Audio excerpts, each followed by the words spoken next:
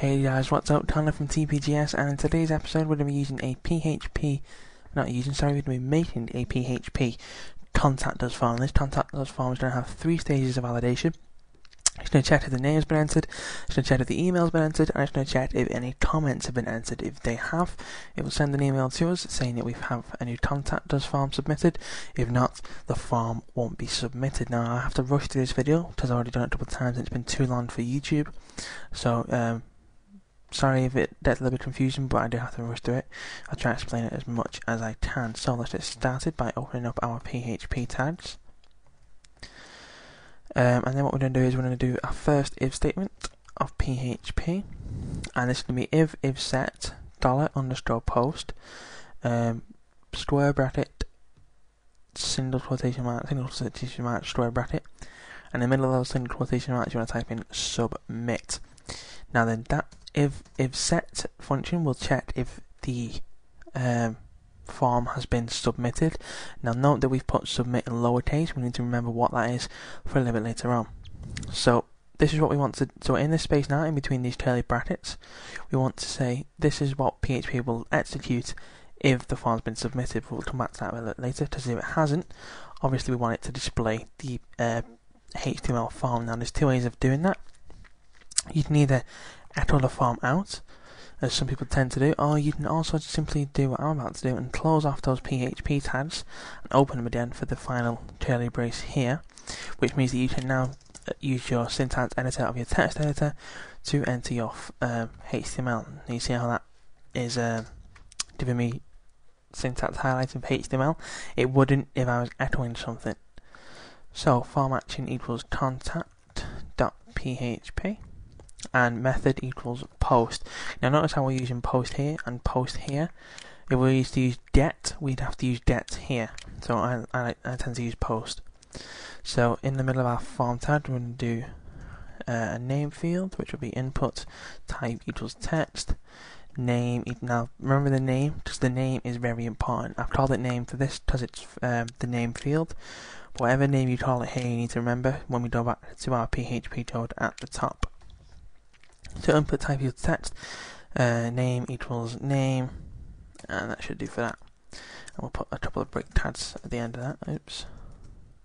I don't know if you don't know any of this, just go back to so the HTML tutorials, you should be able to pick up some of this. I think we cover some basic forms in HTML tutorials. So now we'll do email, which is in effect exactly the same attributes as the name field, other than the fact that the name of this field will be email, obviously. And again, a couple more break tags in there. Now I'm going to do comments, and this is where we can put in a text area. Now a text area is a bigger box than these fields here, and it's not an input, so I'll show you how to do that. And the way you do the text area is by simply doing text area, and then this can have the same attributes of the input type. So you can have text area name equals comments, and then we're going to define some rows. So the rows we'll put to 20 and calls will be 40. Now that'll give us a nice text area.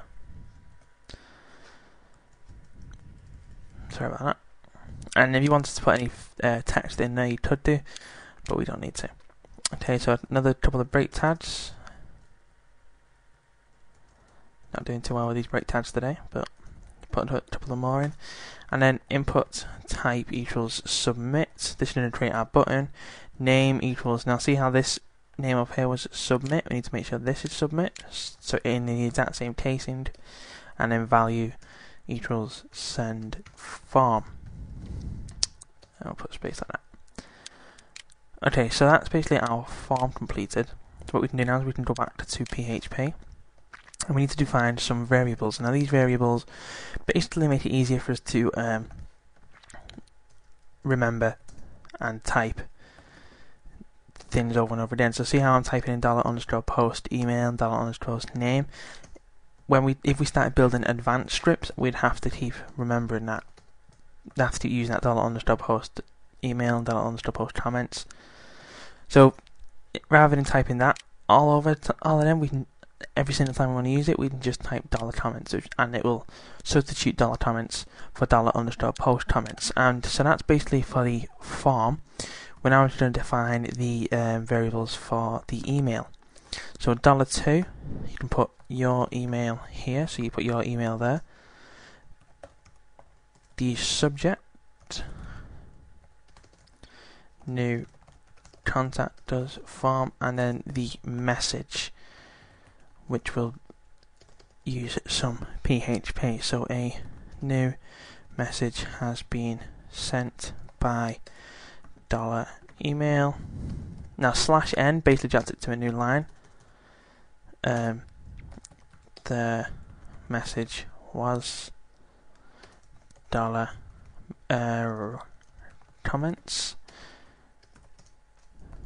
The details,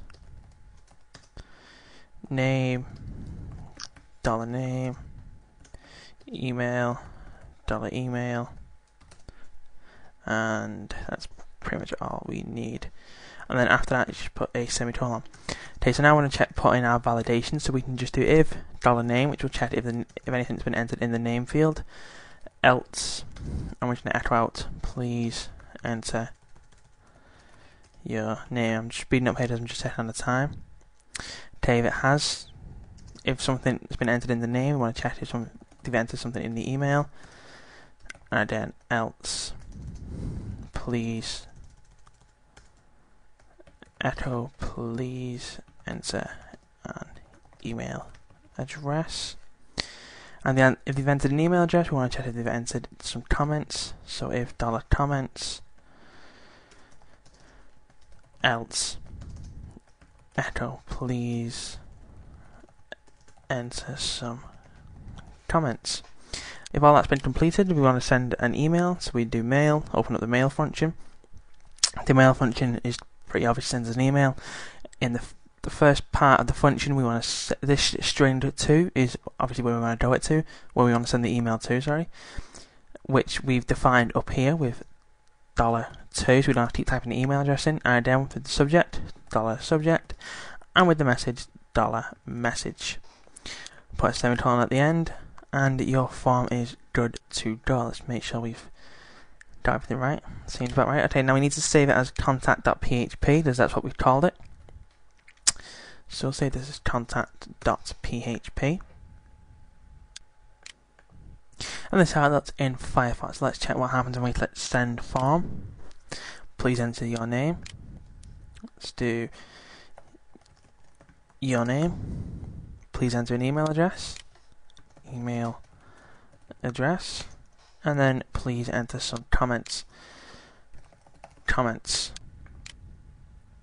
Now you see how the screen does blank, because what we actually want to do is just underneath this mail function, we want to put echo thank you for your comments. And that's just basically going to echo out a message once the mail function has been sent. So if we go back and we'll just refresh it again, we'll just enter some emails. So we'll do Connor TPGS at TPGS.TPGS. We haven't got a website, and then some comments here. It should send the form off lovely. And we got thank you for your comments. Okay, so those comments have been sent. So that was basically the quick way of making a PHP contact us form. I'm sorry that it was a little bit rushed, but obviously I had to try and squeeze in all of the PHP code and things like that. Come back in our next tutorial, we'll be looking at how to make a feedback form. That will probably end up being a 2 or 3 part tutorial, not quite sure yet. All the source code can be found in the description. I'll paste it in there, as well as paste in a link to a paste bin so you can look at it there. So that was a contact us form. Don't forget, when you actually receive the contact us form, to change your email here to the email address that you want the form to be submitted to, and then obviously it will email it to you. So thanks for watching. If you like this video, please subscribe and click the link in the description. It'll also help you get your free prizes, as well as some great prizes that we can give away in our competition. And don't forget to view our competition video as well. And you'll find all the relevant links to the programs that I've used today and that I've used in all my other videos in the description as well. So, thanks for watching. Goodbye.